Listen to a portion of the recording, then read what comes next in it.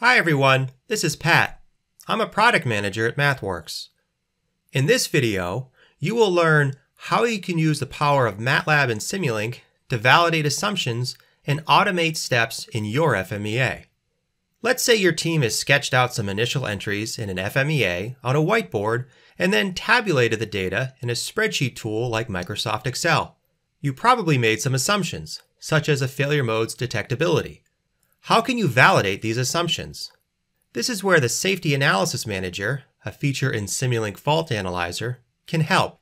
Here's a quick example workflow using one of our shipping examples of an aircraft elevator control system.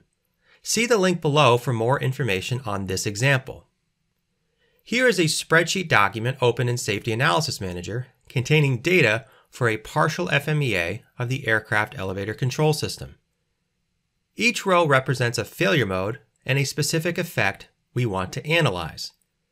There are columns for function name, which is the component, failure mode, failure rate, flight phase, which is an enumeration, failure effect, and detection method. I have also added columns for severity, a value from 1 to 10, occurrence, also a value from 1 to 10, which is proportional to the failure rate, detectability, also from 1 to 10, and the risk priority number, or RPN. The occurrence and RPN are derived columns.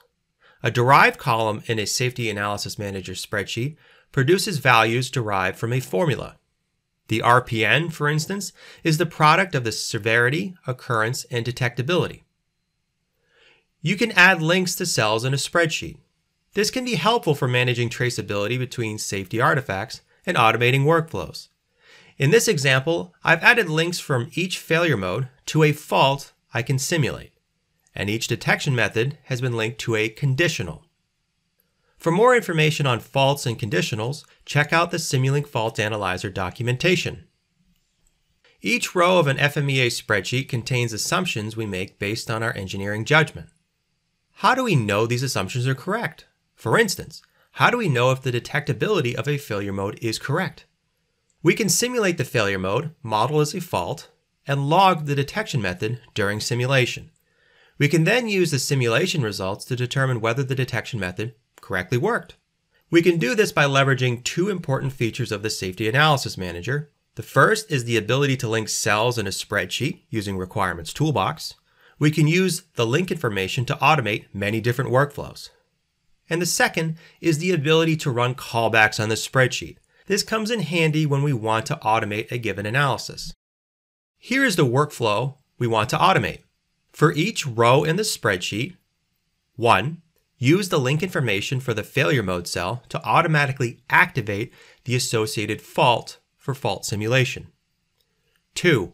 Use the link information for the detection method to automatically log the associated conditional. 3. Run a fault simulation with the associated fault active and the associated conditional logged. 4. Parse the simulation results to determine whether the detection method worked correctly. And 5. Annotate the detection method cell with a green check mark if the detection method worked correctly, or a red error flag if otherwise. We can automatically perform this workflow by clicking on Analyze Spreadsheet. When I click on Analyze Spreadsheet, the Analyze function callback runs. This callback runs a separate MATLAB script which performs the workflow I just described. Let's click on Analyze Spreadsheet.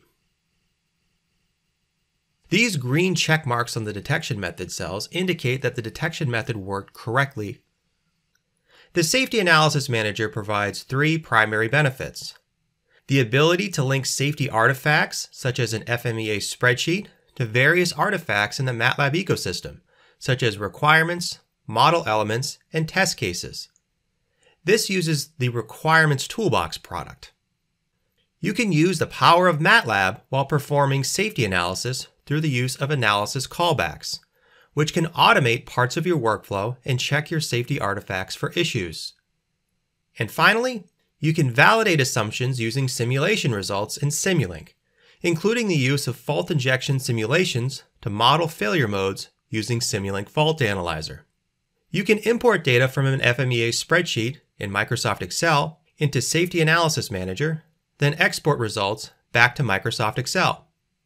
For more information, check out the Simulink Fault Analyzer Essentials video series.